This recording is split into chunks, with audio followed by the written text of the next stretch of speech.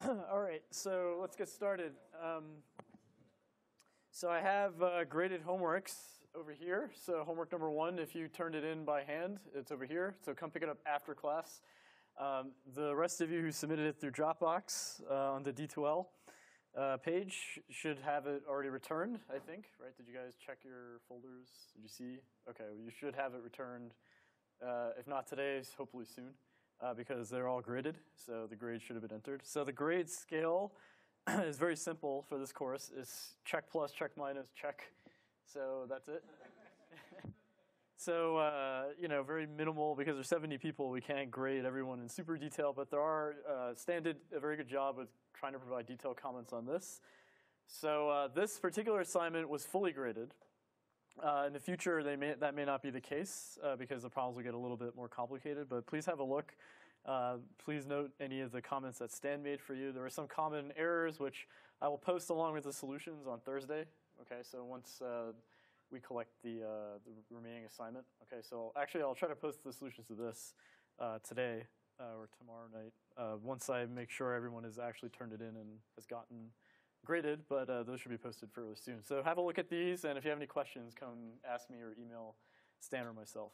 Okay, so that's that. Note that there were some typos on homework 2, which I sent out emails about, and office hours again today, 4:30 to 5:30 in ECA 175. And please start reading towards the end of Brown and Huang chapters 1.10 and 1.12. Okay, so we're starting to move into continuous probability distributions and doing more sophisticated things, so please read ahead so you can keep up with the lectures. All right, any logistical questions before we move on? All right, so continuing from last time, we started talking about random variables. We discussed discrete and continuous random variables, and we talked about how you could otherwise think of these as just random quantities, right? Random variable is just a fancy mathematical name for something that you measure for a random outcome or a random event. So you could pick a person in this room at random, and that is an outcome of an experiment, which is me walking around and pointing my finger at somebody, and I measure them. I count how many hairs are on their head, or I measure their length and weight, or whatever.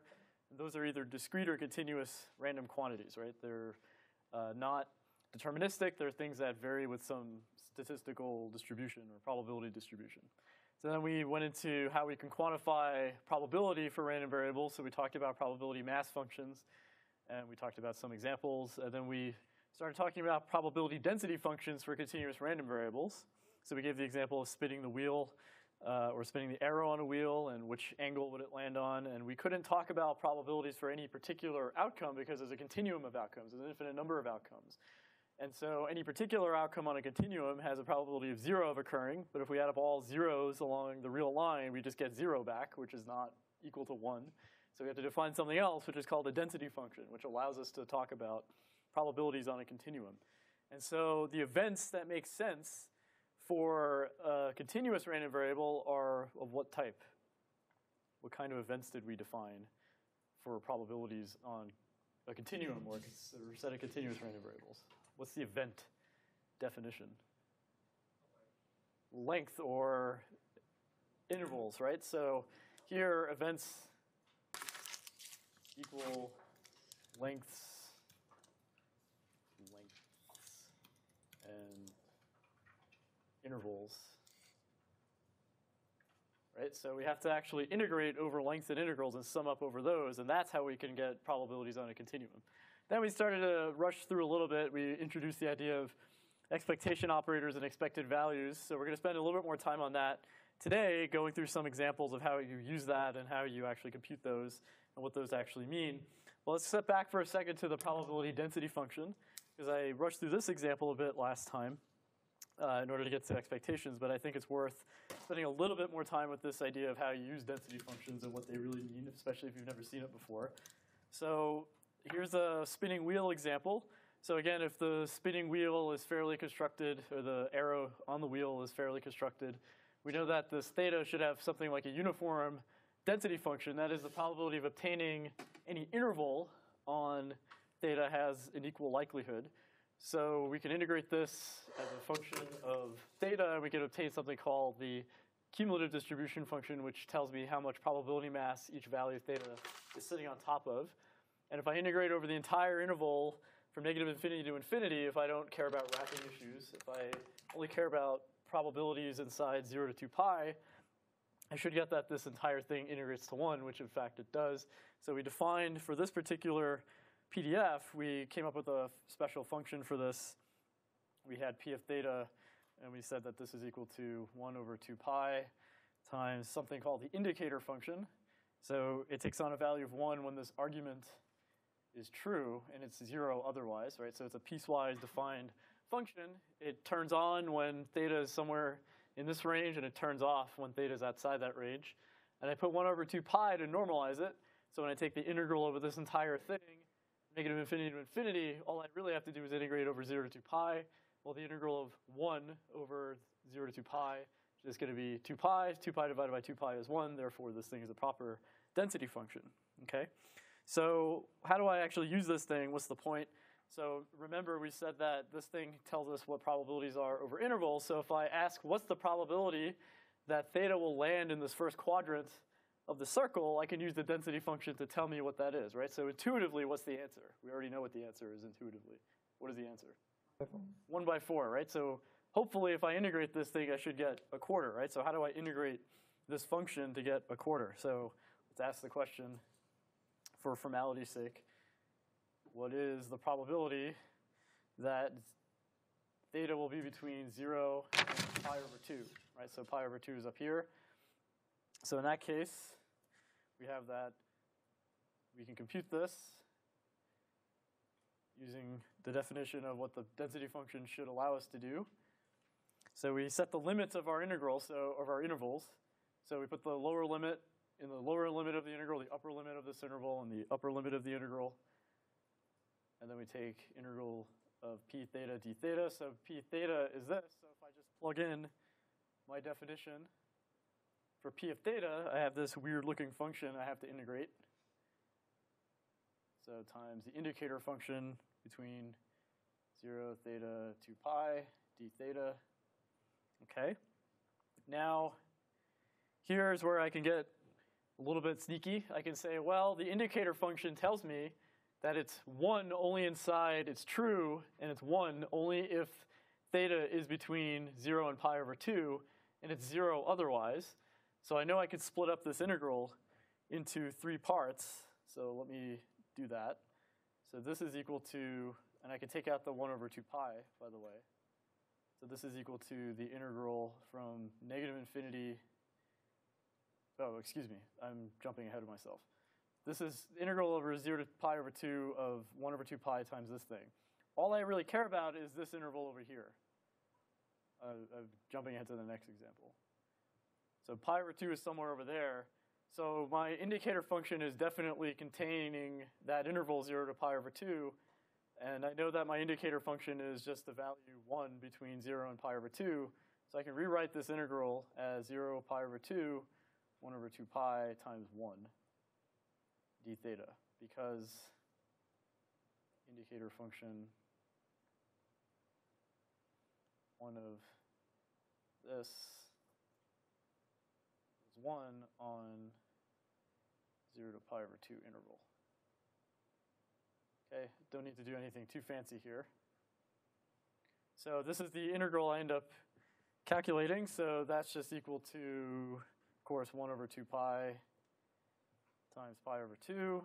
And lo and behold, that's in fact the answer I get, that this is the probability that theta is between 0 and pi over 2, just as our intuition suggested. Okay? So any questions about how I did this thing with the indicator function? Anyone confused about what I just did over here in this step, going from here to here? Okay, so again, I kind of muddled the explanation before. So the indicator function, again, literally looks like 0 over here, turns on to 1 times whatever that is, all the way up to here, then it drops back down to 0. So I'm saying all I want to do with this probability calculation, all I want to do is integrate between 0 and pi over 2. I want to integrate this function between 0 and pi over 2. So all I care about is this shaded region over here. Okay? That's all I need. So I don't really care that the function turns off over here. I just know that it stays on for that long as I'm inside 0 to pi over 2. So this function effectively is just the same as 1 times 1 over 2 pi inside that integral. Okay, and then I'm just done. All right? All right, let's ask a slightly easy, well, less obvious question, but not so much less obvious. What is the probability that theta is not only between 0 and pi over 2, but also could be between pi and 3 pi over 2? All right, so in this case, now I'm asking for this question in red.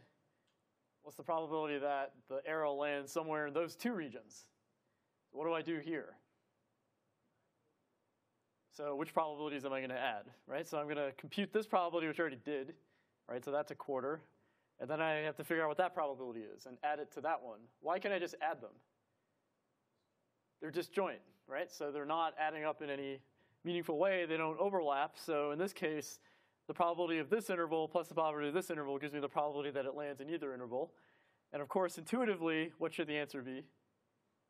1/2, right? So hopefully, again, my density function will save me and tell me that that other interval also has a probability of 1/4. So this is the same as probability this to this plus probability that, because intervals are disjoint. Okay, so now I have to compute this second probability, where the probability for theta being between 3 pi over 2, pretty much exactly the same thing, except now I have different limits for my integral. Okay, but I have exactly the same function that I'm integrating as before. Right, so I won't write out the full condition for the indicator function, which is equal to that. Once again, now I'm looking at this interval. Let's see, so that's somewhere, it's not half, but so somewhere between halfway into this thing and 3/4 of the way is this other interval that I care about. Okay, so here's pi and here's 3 pi over 2. So now I want to integrate that region. So once again, the indicator function tells me that that function is just 1 between the red boundaries. So once again, I can simply write that this is equal to the integral between pi, 3 pi over 2, 1 over 2 pi times 1 d theta, and lo and behold, I get 1 over 2 pi times pi over 2, which is the same as 1/4. So therefore, this whole thing must be equal to 1/4, which I computed above, plus 1/4, which I computed on the side, which is equal to 1/2, right? And that's the probability that it's inside that interval, okay? Which agrees with my intuition. So that's what density functions let me do. They let me just pick arbitrary intervals to look at, and then I can just stick them into the top and bottom of this thing and then pop out the probability that it's inside, okay? So what happens if I shrink this interval in? What if I bring this right-hand thing closer and closer to pi? What should happen to that second probability that I computed? Should go to 0, right? So in the limit, as I take this upper thing and take it from 3 pi over 2 back towards pi, I'm taking thinner and thinner and thinner slices until I'm left with infinitesimally nothing, and then I'm back to 0, right? So then if I ask, what's the probability that theta is between 0 and pi over 2 or is equal to pi, right? It's exactly the same as saying, well, add 1/4 to 0, and that will just give me 1/4, right? So in the limit, as this thing shrinks, this slice will get thinner and thinner and thinner, and the probability density function is giving me less and less probability mass under there, okay? And you can prove to yourselves, I won't do it here, that the integral over this whole thing is in fact equal to 1. So if I add up the integral of the remaining intervals, right, that will also equal 1/2, and this whole thing should equal to 1, okay? So that's an exercise for you to do. So it's a proper PDF, okay? So that's how you use probability density functions, generally speaking, all right, when you're trying to compute probabilities. All right, so continuing on our dive into density functions and continuous random variables, let's talk a little bit more about expectation operators and expected values and do a couple of examples to show you why these things can be kind of useful and how you actually go about chugging through some numbers. And then we'll start talking about the univariate normal Gaussian PDF, which is one of the very important subjects in this class because a lot of estimation theory is built on top of this assumption that your random variables obey or have a normal distribution, and we'll talk about some of the features of that. We'll look at some pictures and stare at some plots of Gaussians, which you probably have seen before. But let's talk about expectations and expected values first. So last time we kind of rushed through this a little bit. So this is the end of last time's notes, so you don't necessarily have to rewrite this if you don't want to. This stuff, again, I wrote out in hand. I'm just kind of leaving it up here to show, but just maybe listen a little bit more than write if you have to on this slide. So again, what do we care about expected values and things like that? So when we have random variables, we can quantify random events and what happens in an outcome of a random experiment, but we don't just want to stop there. We want to do something and operate on those outcomes. So if we take a function of a random variable, again, not surprisingly, that function y equal to g of x, it will also be a random variable. Now, there are two kind of situations we're going to consider. Generally speaking, in the first case, we could try to find the distribution of what y will look like. So if I know what the distribution of x is, I could theoretically compute what the probability distribution of the random variable y will look like. But this is actually kind of hard, which is why we're not going to talk about it first. We're going to talk about that next week, how you actually do that. And oftentimes, you don't actually need the full distribution. Okay, you just need a single value that summarizes what you should typically expect. What that means is if I were to run random experiments plucking out values from x, taking samples of x and sticking them into the function y, I would like to know the average or long-term typical result that I would expect without having to get all the possible values for y that could show up, right, if I knew the full distribution of y, right? So really the idea of expected values and expectations is what is the average value of some arbitrary function whose input is a random variable, okay? So we talked about two different cases. There's the discrete case, and I didn't tell you why we defined it this way, but I'm going to do that in a second, okay? But here's the definitions that you need to know. For a discrete case, we take the expected value of g of x, we write an e and a bracket in front of it. We say the expected value of this function, which is a deterministic function, by the way, but it has a random input now, is basically the sum over all possible values that I could get from x. There are nx different values. If I plug each of them in and multiply the value of g that comes out by the probability of what came in, that will give me one piece of the sum, and then I keep doing that for all of that, and I get something called the expected value. The result is a single number in this case, okay? So let's just keep that in mind. Equals single number, right? Some constant with respect to x, okay? Likewise here, if I look at it for a continuous random variable, if I think of the integral as a Riemann sum, it's an infinite sum of little probability intervals that I'm taking inside here. I multiply by the density function times dx for all possible intervals, and I just, again, multiply by the output that I get. I should also get the same thing for the continuous case, right? So once again, this is also going to be some single number, which is constant with respect to x, okay?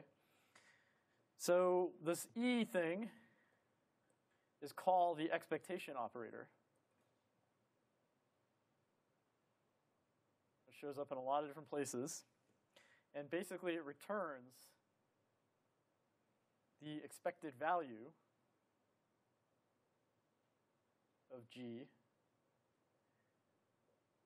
okay, which is the argument, which is that dot that I put over here, okay? So that's what the E is called. So why do I define it this way? What's the big deal of writing it out? And this seems kind of arbitrary. I'm just taking a function, multiplying it by a probability, and summing it up, and what am I getting out of it? Yeah? What is the bar to the left of the expectation, like the E and the expectation operator? Because it's not in your definitions up top, but when you wrote it down below. Which bar are you talking about? This looks like IE. Oh, yeah, right. This? Far left of that line. Far left. No. Never mind. The script Right E. next to the A. You know that fancy The fancy looking E. The fancy looking E. This thing? Yeah. This is the E. No, this is, okay, so that is the bold E. So sometimes I'll write this as a bold E.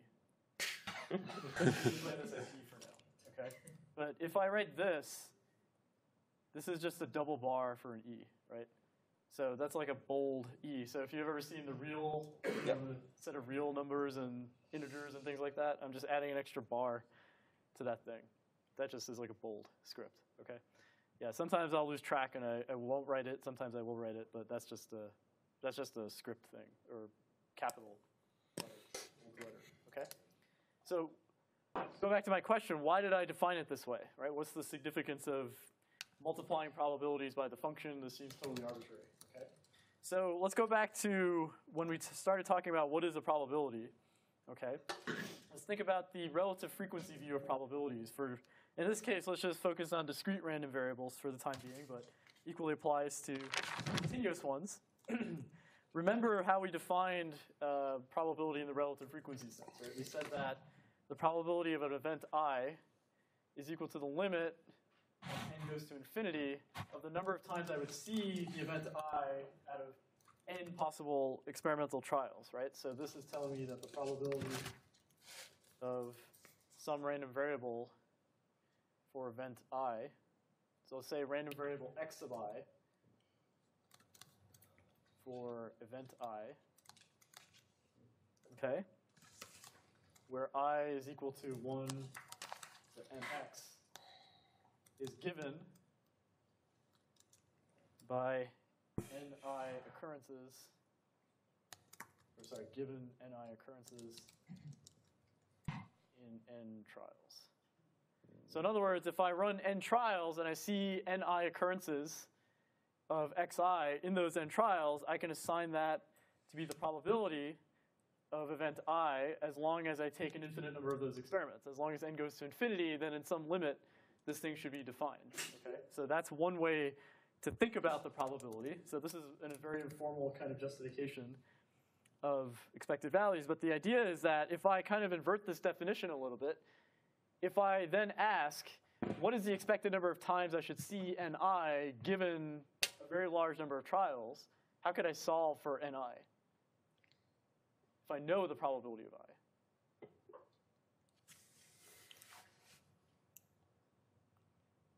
It's a trick question, but it's really easy. What do I do? How do I get ni back out from this formula? Just multiply by n on both sides, right? So n times pi gives me the expected number of times I should see ni, right?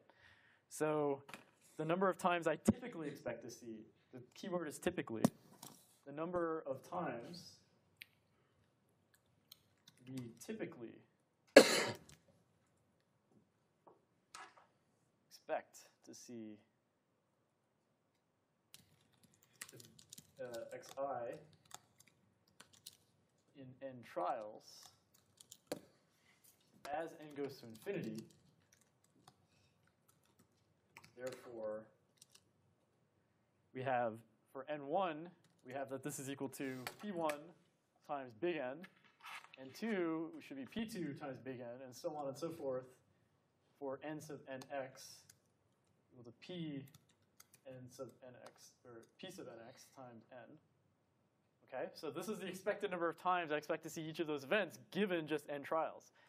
It doesn't mean that I will exactly see those events that many times. It's just how often I expect to see them, given a probability. Okay, it doesn't mean that if I start flipping coins, I should exactly see that many heads and that many tails. It doesn't mean that at all. It just means that's the expected value, or the expectation, or the sample mean that I would expect to get for that number of events. So if I imagine running an experiment n times, and there are n sub x possible outcomes with probability pi associated for each of those, I could look at the xi's that I collect, and I can take the sample average of those random variables that I've seen in n trials. Okay, so I'm going to define the sample average, x bar sample, and I'm going to deliberately write the sample here, x bar sample.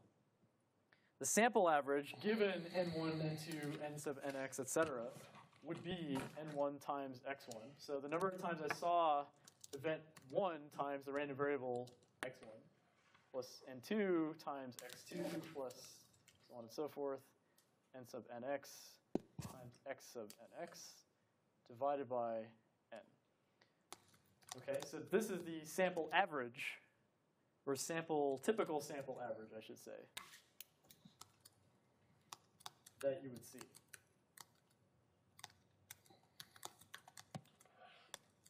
Sample mean or sample average. Right? So what happens then if I let n go to infinity? Okay, so this is for a finite n. Okay, so if I were to, in fact, run just n, say 10 trials, n sub 1 plus n sub 2 plus n sub nx should add up to 10, right? So now what if I just let n go to infinity? Well, if n goes to infinity, I can use this result up here based on this definition of the probability, right? So I can say, well, in the limit, as n goes to infinity, I can replace this n1 by p1n, n2 by p2n, and so on and so forth. Okay, so I'm going to do that. So as n goes to infinity, I'm going to get instead, I'm going to replace each of these n terms with p1 times n times x1 plus p2 times n times x2, so on and so forth, plus p sub nx times n times x sub nx, and then I'm going to divide everything by n. Okay? But if n is already everywhere, and in the limit as n goes to infinity, essentially these n's disappear. So what I should get is just p1 times x1 plus p2 times x2 plus so on and so forth, pnx times x sub nx, which is exactly my definition for what I defined to be my expected value on the previous slide. Okay, in this case it's pi times xi, which is just the expected value. I'll drop the second bar, not to confuse anybody. Right, so here we go. So here we go. So the point is that in these formulas, there's no dependence on n anymore.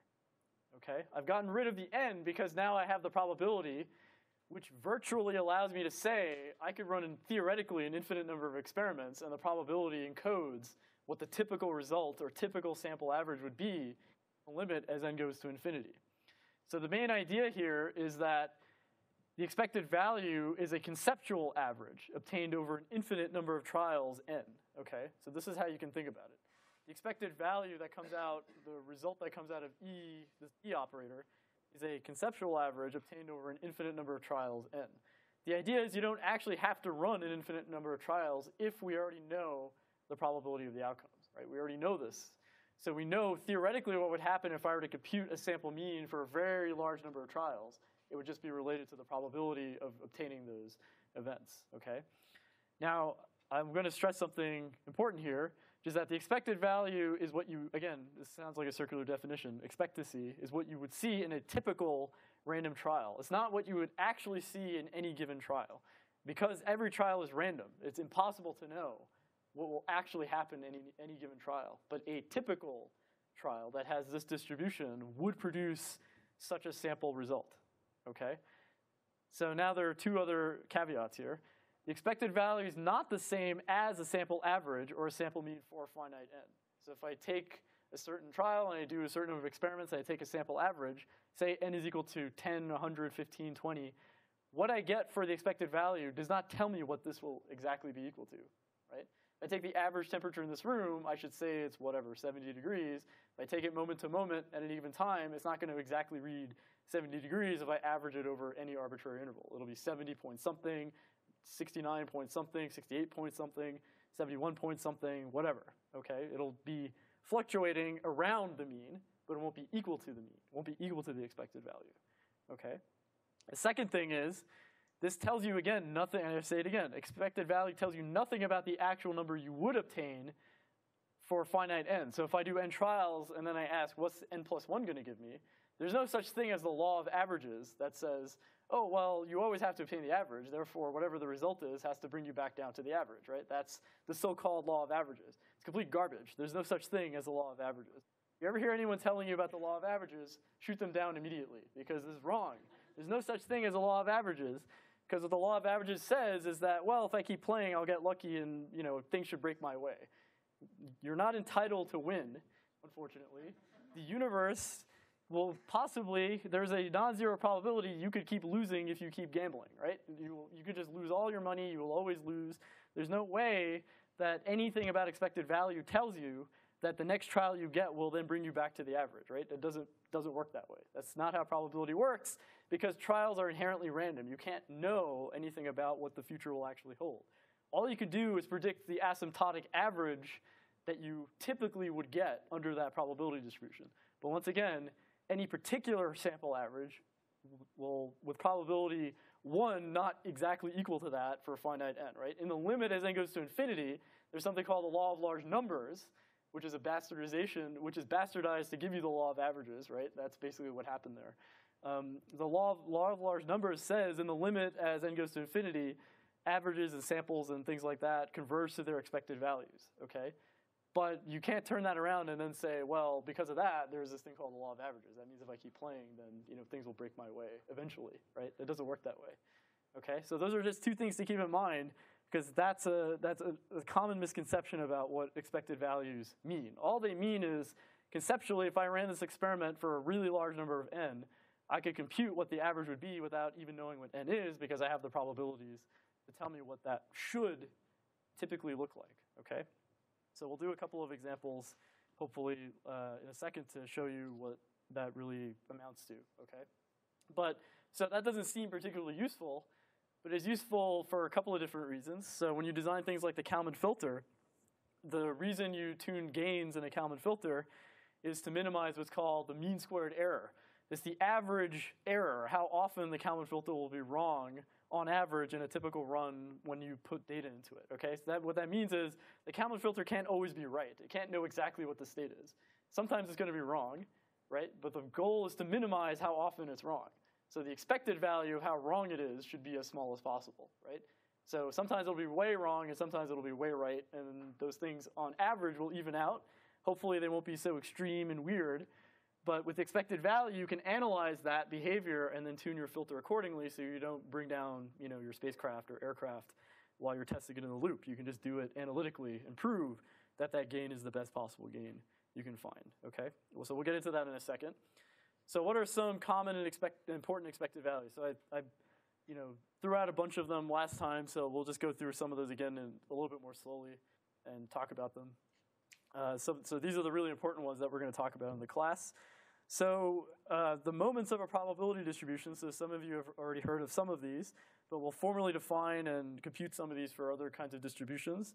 So the one that we always will talk about a lot is the mean or average of a random variable, x, okay? So sometimes this is also known as the first moment. Okay, so this is just defined as the expected value. Here I go again with the double bar. Sorry, I'm going to break that habit one day. So we denote that as expected value of x, or sometimes we just write x with a bar over it. That's a shorthand. So I'll write this for both the continuous and discrete case so we can see it side by side.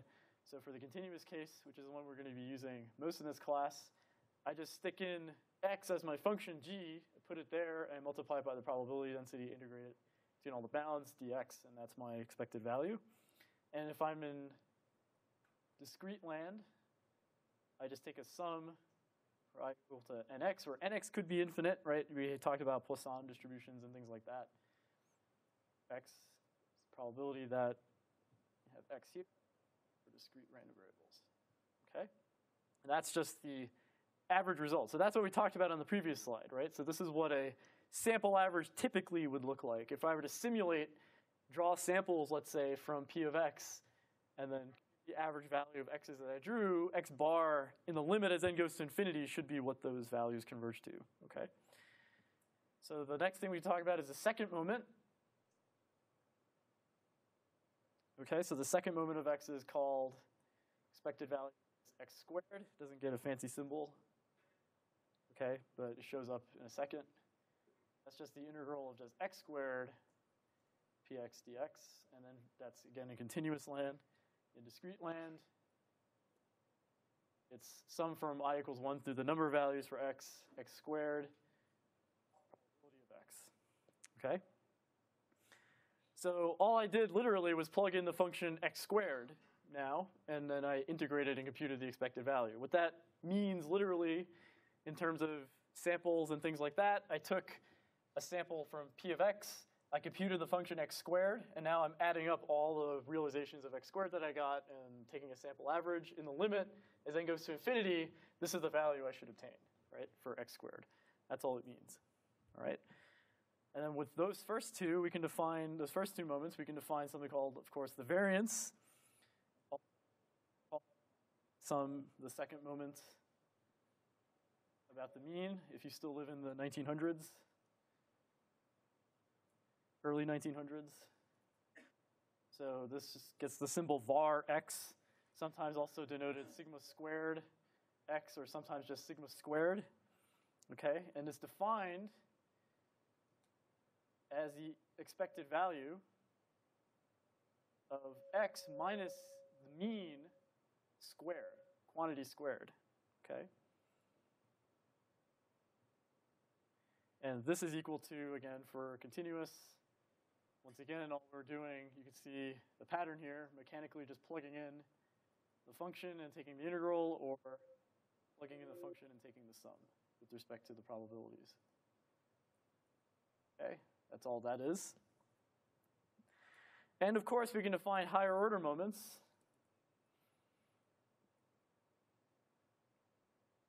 Okay, so generally speaking, we can generally define the expected value of x to the n, okay, which again, not a surprise, is just going to be the integral of x to the n p of x dx. And then we have, of course, x to the n, capital P of x, proper probability, and x, like that. Okay, and all this is doing, just sticking in x to the n, this is giving us shape information about the PDF. So when we go from the mean, that tells us where the center of mass of the probability distribution is, right? Where most of the probability distribution tends to concentrate. Okay, so that's what this first moment tells us, kind of like the centroid, right? For those of you who are mechies or structures people, right? Remember that. The second moment tells us how dispersed the probability mass is inside a particular distribution, so how spread out it tends to be. What the variance also tells us, but it just tells us that about the mean, right? So this is centering everything about the centroid. This is just telling us how spread out it is over the entire support or interval of the probability distribution. Higher order moments give us other shape information. So there's things like skewness and kurtosis and excess kurtosis and things like that. So these tell us about shape info of distribution function. So for example, and you can go on Wikipedia if you like to look these up, skewness, kurtosis, etc. So if you're into hardcore statistics, these are things that you would look at. Skewness tells you how non-symmetric a probability distribution is. So you look at the third moment. And then kurtosis has to do with how flat or curvy a probability distribution is. Okay, so that's related to the fourth moment, and then there are other moments, 5th, 6th, 7th, 8th, 9th, 10th. You can go all the way up if you want. And back in the early days of statistics and probability, this was a big deal, because this is how people used to fit probability distributions to data. They used to do something called moment matching. Right? They used to see where the tails of the probability distribution were, then they picked a curve that would match those moments, essentially, right? That would match the sample averages all the way out. Questions? Squared on the x minus x bar on the variance. Yes, there should be a square. Thank you. Right. Okay. And then from this, by the way, I skipped this too. So we can also define the standard deviation, of course. The standard deviation of x, or just sigma of x, or sometimes just sigma, and this is simply just the square root of the variance of x. Okay, so sometimes you see that as well. And so we mainly do that just to get this in the same units, right? So let's think about the units. the units of the mean are exactly the same as x. The units of the second moment and the variance are in units of x squared. Okay, the standard deviation is in the units of x, and the higher order moments are in whatever units they have to be in for the powers of n, okay? And one last thing we can talk about in terms of useful moments and things of that nature. So I won't give any example on this slide, but we'll talk about it in a second. We can think about the expected reward or cost function, j of x, for a particular experiment. So you could be gambling, and you could be asking yourself, how much money do I expect to make on this slot machine or roulette table or whatever? Or you could be doing optimal control with a stochastic system, and then you want to minimize some performance index. Tells you how much bumpiness your aircraft is feeling in the passenger cabin or something like that. That's related to a cost function you can define, say, on your state vector x, but your state vector could be random, so you want to compute what the expected value of that thing will be. Okay, so just generally speaking, we could call it that. And once again, this is simply just the integral of j of x, p of x, dx, or j of x, capital P of x. Okay, so this is useful for things like stochastic optimal control and optimal filter design and all this other stuff. So we're going to use that expected value in a couple of weeks when we talk about Kalman filtering and how we define performance for a filter, okay, with a certain type of noise distribution defined for it. All right, so these are just definitions that you'll run into very often. Okay, so let's do some examples with these to show what they produce. So let's consider the discrete case first, just to warm up. So let's go back to the die example. So you have a standard 6-sided die. It's fair. It has probability of 1/6 for all the different faces. And let's suppose you want to compute the expected value for expected face value for a single roll of the die, okay? So I'm just focusing on part A right now. So in this case, we know what that distribution is. We know that we're looking for the expected value, the mean value, right, in this case. So the mean roll. So what am I going to actually roll in that case? So here, I just take sum from I equals 1 through 6. So n sub x is equal to 6. My random variable here is going to be, so I'm going to use letter x sub I times p x sub I, where I could be 1 through 6. Okay, so we have 1 times the probability of xi equals to 1, plus 2 times the probability xi equals to 2, so on and so forth. 6 times the probability that xi equals 6, okay? So once I have that, I can plug in the probabilities. I know that each of these probabilities is 1/6. 2 times 1/6. 1/6. Okay. I can pull out the 1/6. And what's the sum of all these numbers? What's 1 plus 2 plus 3 plus 4 plus 5 plus 6? 21. Very good. So this is equal to that. So that means that my expected value is x bar equals 3.5. Okay, what does that mean? So clearly my die does not have the number 3.5 on it, right? Does something go wrong horribly with this calculation? Or does this result make sense? Who thinks it doesn't make sense? Okay, why don't you think it makes sense? Because you expect the expected value to be right in the middle for something that you have on the die. So what were you expecting? What were you guys expecting? You seem to be in agreement. Yeah, so I was going to say that no face should be more expected than any other. So like the whole, I think for some example, expected value matches intuition. So it's a little more mathematical. This might be one of the latter. Okay, so if you think about this, you think, why isn't it 3 or some number that would make sense, right, on the die? It doesn't have to, because remember, the justification for expected value is if I take a sampled average of whatever my random values are, and my random variables are just numbers that I've assigned to outcomes on an experiment. I'm just going to get some average number that I'm supposed to see, okay? So this makes sense mathematically, right? Now, if I'm giving this to a control system, right, that has to do some fire a missile based on the result of a die roll or something, right? I don't know. Maybe this number doesn't make a lot of sense to report, right? This doesn't make sense to report a value that doesn't live on the number line, but maybe then I shouldn't be using the expected value in the first place, right? Expected value doesn't always make sense as a thing to report in the context of what you're trying to do, right? This is just an average that you would get in a very large number of experiments of die rolls.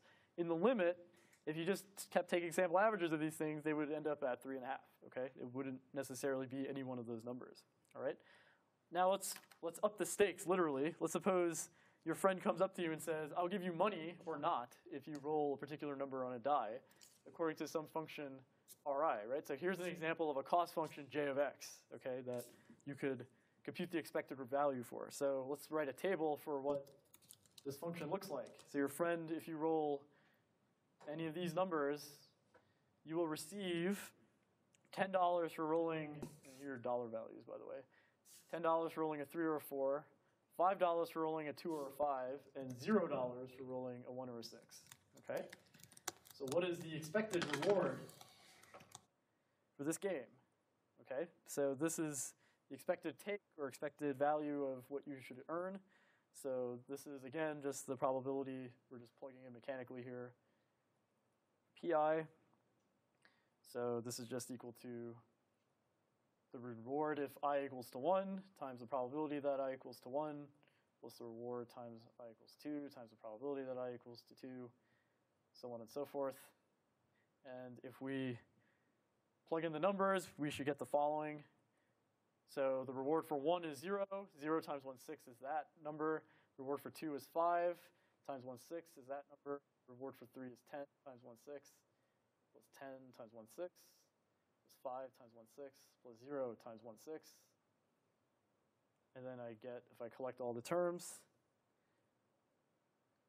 plus 2 times 10 times 1, 6. And that's equal to 30 over 6, which is equal to $5. That's how much you should expect, on average, in a certain number of trials, in an infinite number of trials to receive for playing this game, or playing it once, I should say, right? It's not a cumulative sum, but this is the average reward you would get on each roll of the die that you play with your friend, okay?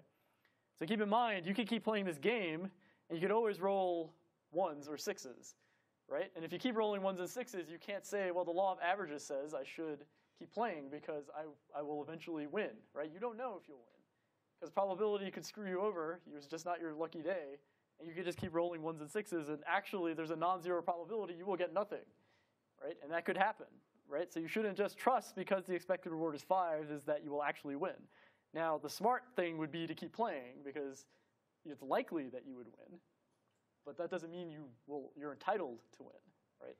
There's a difference between those two statements, okay? So this is just the expected value of what you should expect to get. Kind of agrees with your intuition a little bit if you stare at that long enough, okay? All right, so let's move on to continuous functions and talk about means and things like that for that. So let's go with an example back to the uniform PDF where we had the spinning wheel problem. Yep. Just quick Yep, this one. clarification. So it almost doesn't make sense to me because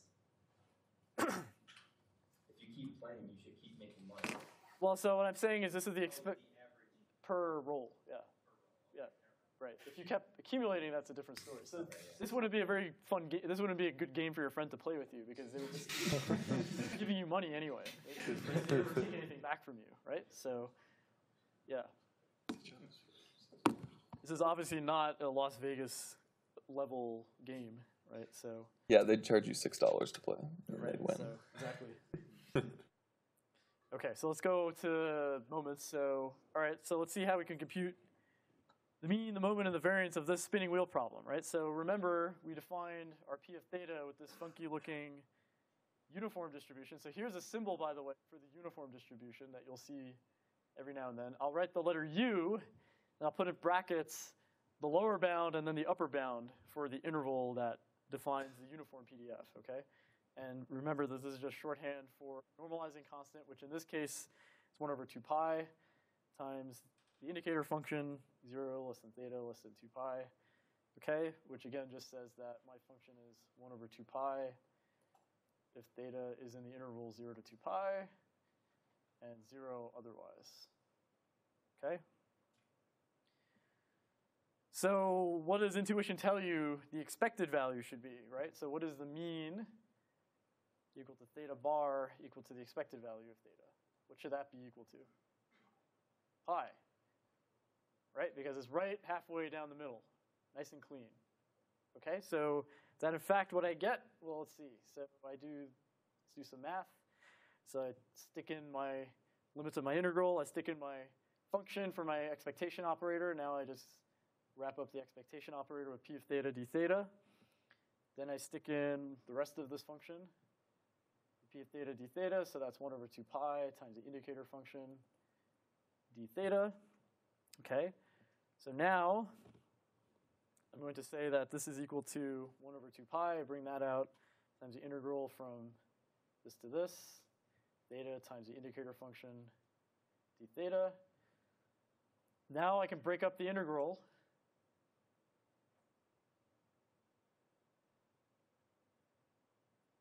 into convenient parts because I have this indicator function to deal with, okay? So I have to integrate from negative infinity to infinity. My indicator function tells me that this function is off from negative infinity to 0, turns on from 0 to 2 pi, it turns off again from 2 pi to infinity. So what I'm going to do is I'm going to break up this integral from negative infinity to infinity over exactly those bounds. So I'm going to integrate from negative infinity to 0, okay, of theta times the indicator function d theta.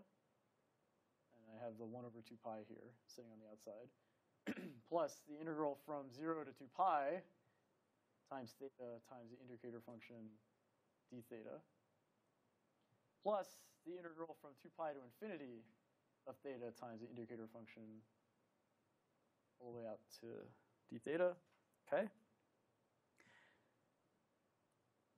So far, all I've done is just break up this integral, okay, into convenient parts.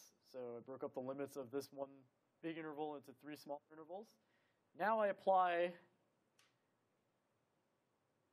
the definition of the indicator function,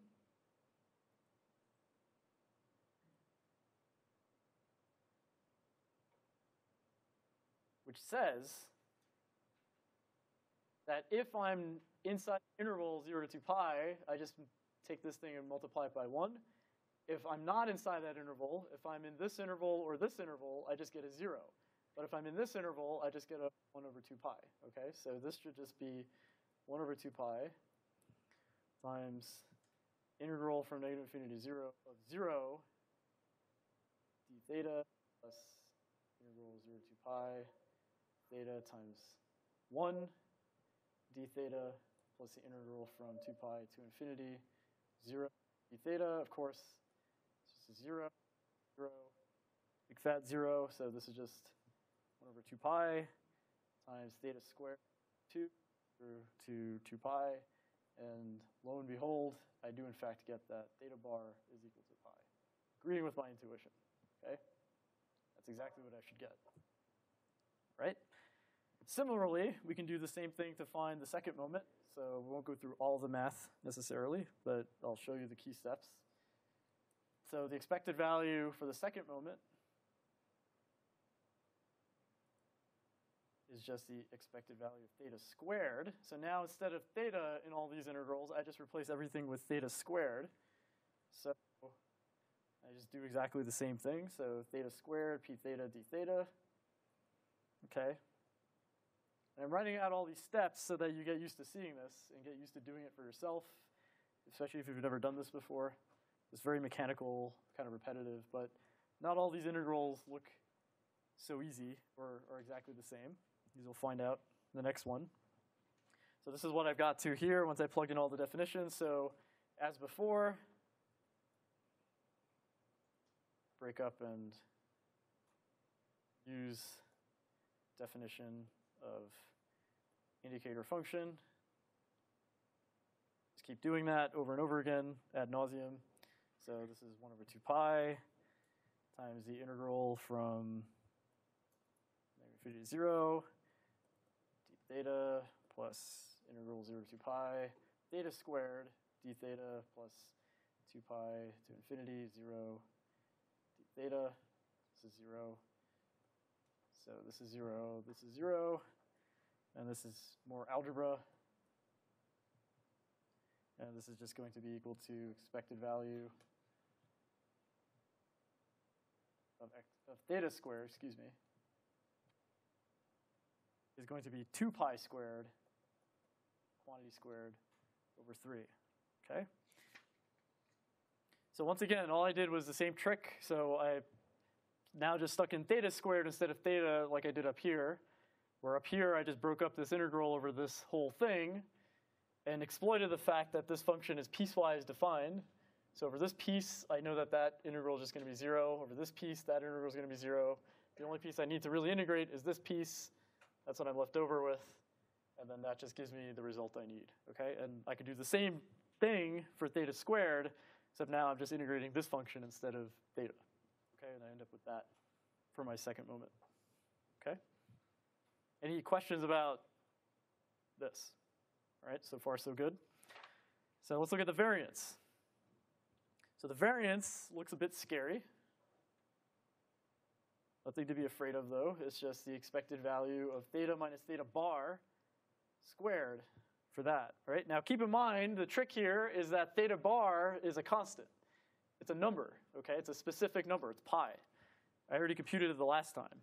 But let's work out what this would look like if I were to write out all the moments.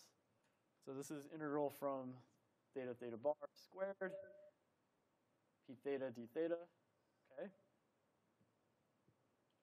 And so this is equal to integral that to that of theta minus theta bar squared, again, times 1 over 2 pi times my indicator function, theta. Now, instead of breaking up for the indicator function, I'm going to break up this term here, which is this squared term. So I'm going to use FOIL, of course, go back to 8th grade and apply my knowledge from that here. Okay, so we go here. Okay, so now the trick is, before I break this up any further, I'm going to use the fact that the integral here can be distributed among these terms. Okay, so that's what I'm going to do, is I'm going to break up the integral. And so instead what I'm going to get is 1 over 2 pi times the integral from negative infinity to infinity, theta squared times that indicator function d theta plus, or sorry, minus 2 theta bar times the integral of theta, indicator function d theta, plus integral negative infinity to infinity of theta bar squared times that. So let me take out the theta bar squared from here, write this integral, this last term, as theta bar squared integral negative infinity to infinity of just the indicator function d theta, okay? So what do I got here? So if I simplify these things, this whole term is equal to the expected value x squared, which I already computed.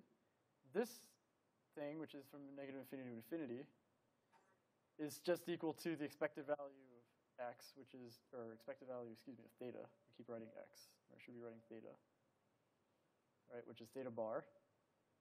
And this thing, what is this last integral equal to? Keep in mind I have the 1 over 2 pi out here, so what is this going to give me? This is going to give me a 1, okay? So this whole thing really is just equal to the expected value squared minus 2 theta bar squared plus theta bar squared. If I simplify this, it's equal to the expected value of this minus theta bar squared, which is what the variance of theta is equal to, which if I plug in the numbers should be pi squared over 3, okay? Using the values from before.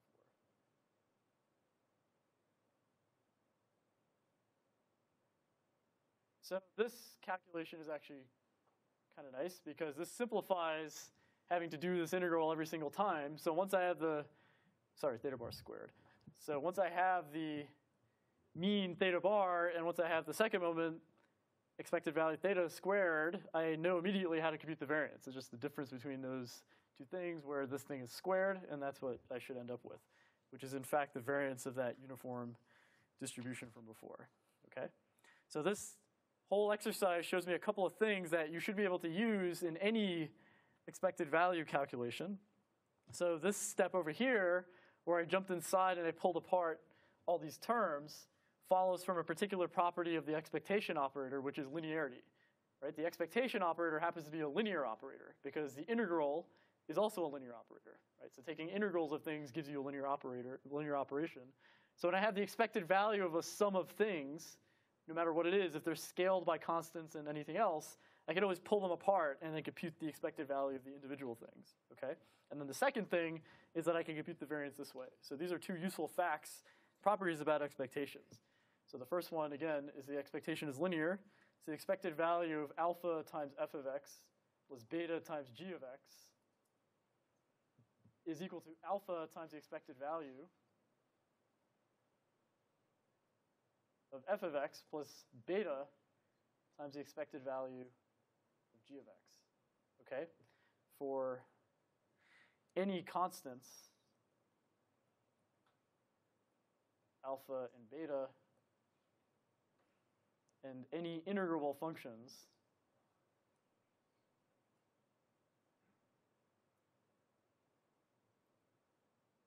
f of x and g of x, okay? And then the other useful fact, which you can always use, is that the variance expected value, we just showed this on the previous slide, basically, it was the proof.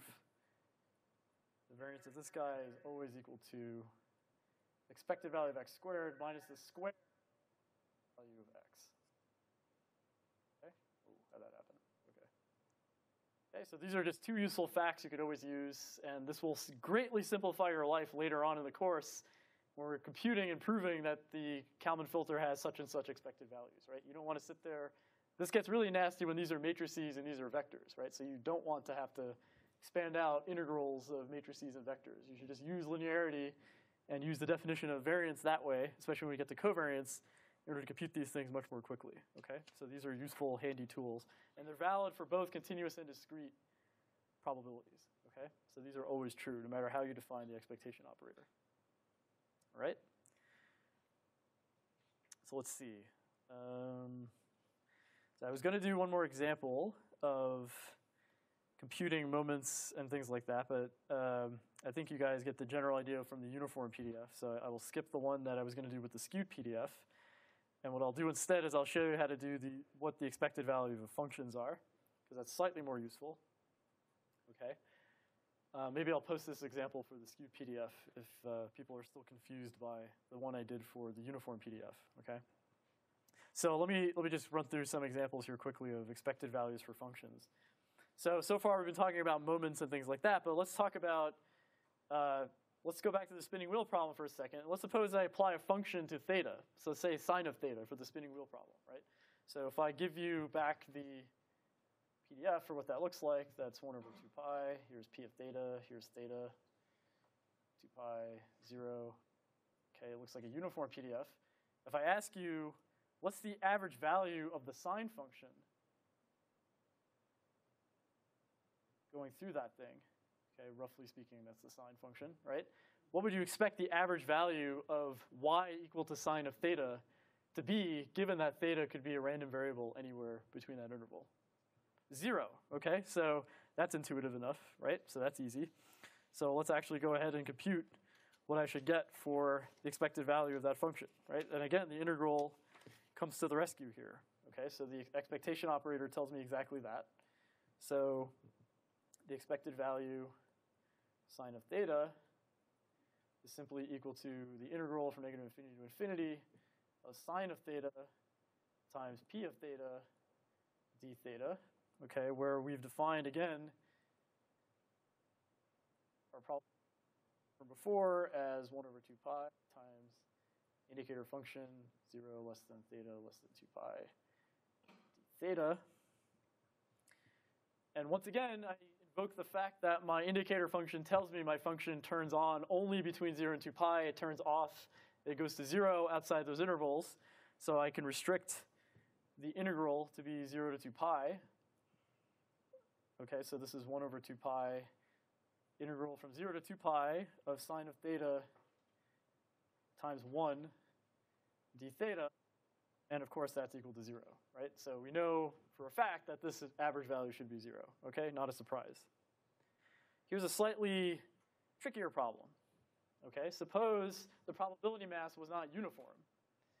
Okay, suppose I gave you a function and I gave you another probability distribution where the probability mass was tilted to one side, right? So how would you then, just by looking at that curve, tell what the average value of the function should be, right? You can't, right? Here's one such example where that's going to be the case, okay? So here's f of x is 2x squared minus 3x plus 1, and p of x is a skewed PDF, which I didn't give you yet because I skipped over example 3, okay? So I'm going to jump back into the show because this thing lost my pen. Save, please. Don't lock me out of, okay. For some reason, it's kicking me out of PowerPoint. That's fine. Try again. Thank you. So the skewed PDF, I'll post that example later. So here's the skewed PDF that I was talking about for this example. So I'll just give you the function. So the PDF looks like the following. Oop, here we go. So and doesn't want to cooperate now. That's not good. Okay, so this thing is having a spaz attack. But let me go on the board maybe and see if I can cover this example. So the PDF I'm going to draw, or would have drawn on the board here, on the marker, on the electric board was, so here's x, here's p of x. Okay, so the value up here is 2 over 9. Goes down all the way to 3, 0. So this thing drops to probability 0 over here outside this interval. Has 0 probability here, and here's the only place where it has non-zero probability. Okay, so here p of x has the following form. It's 2 over 9 times 3 minus x times the indicator function that x is inside the interval 0 to 3.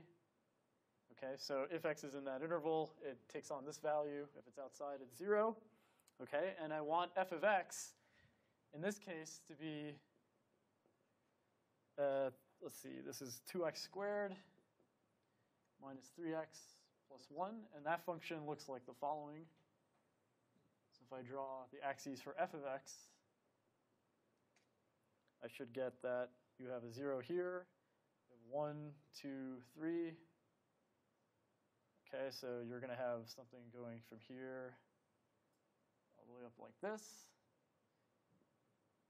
And this has values that take on, let's see, this is going to be a 1, this is going to be 3, and this is going to be 10. Okay, so where would you expect, let's say, the mean of this particular PDF to lie? Say again? At 1, okay. Why do you say 1? It's the centroid of it. Centroid? Right triangle, right? So you computed this? You found that that was a centroid? Well, like a right triangle has a centroid at h over 3, right? Okay, very good. That's a good fact to use. Okay, so that's exactly where the centroid is, right? So what is the expected value of this function going to be, though?